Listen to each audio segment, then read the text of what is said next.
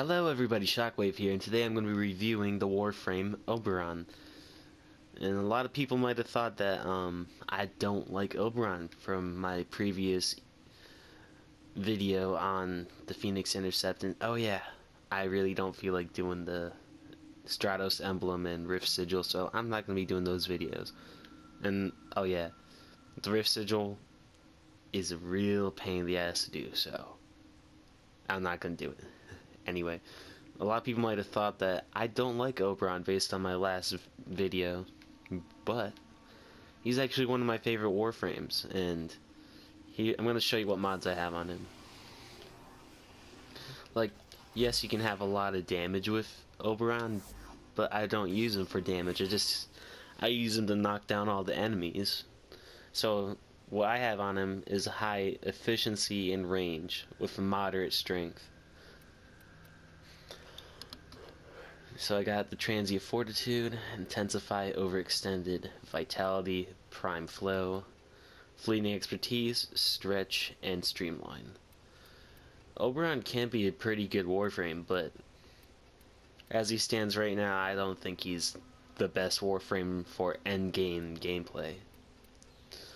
One reason is being that his armor isn't quite as high as some of the better ones, like better frames.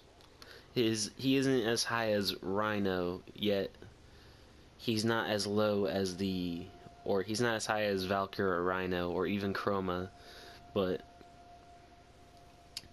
he isn't as low as like Loki or Volt with like that 15 armor.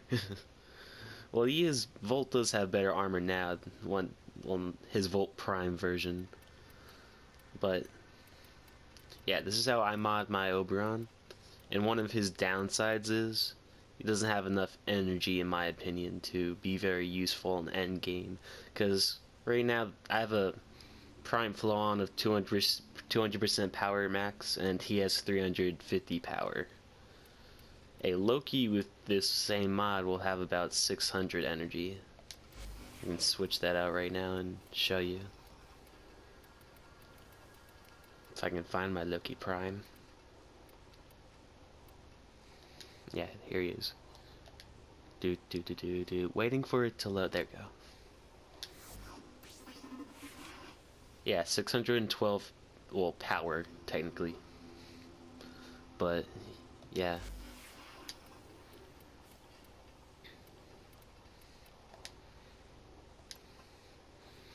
Oberon's moves, the only one that I pretty much use, or only two that I use, are Renewal and Reckoning. Renewal is for when his health goes down, and he can revive your health.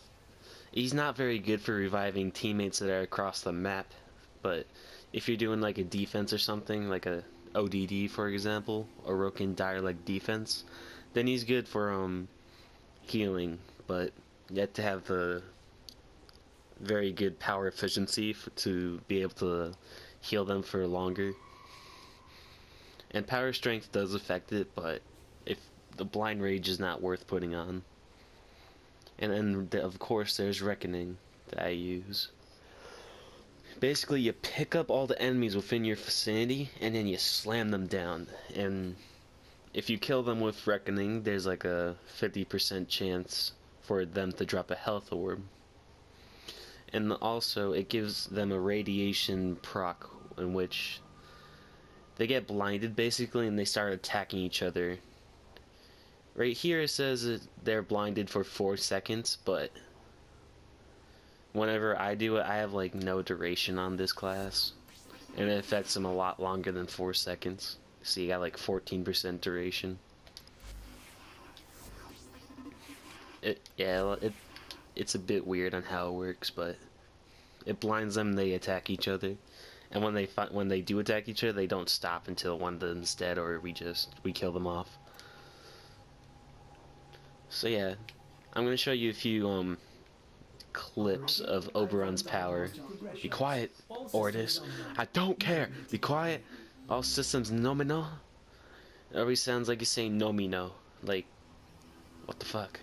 Anyway, like the way Oberon's Reckoning works, think of his move as a column.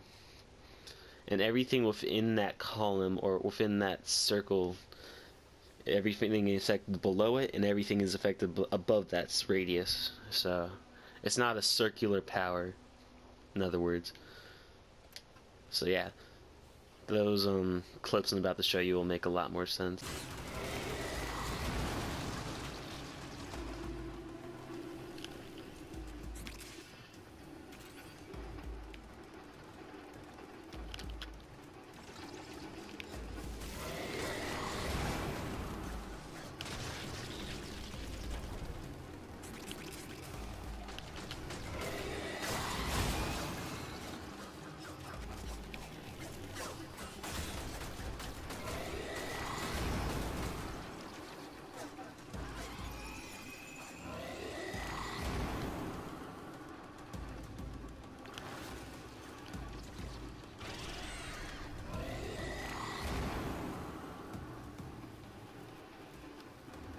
Reinforcements available. Do you choose to leave now? That energy disappeared. Not fair.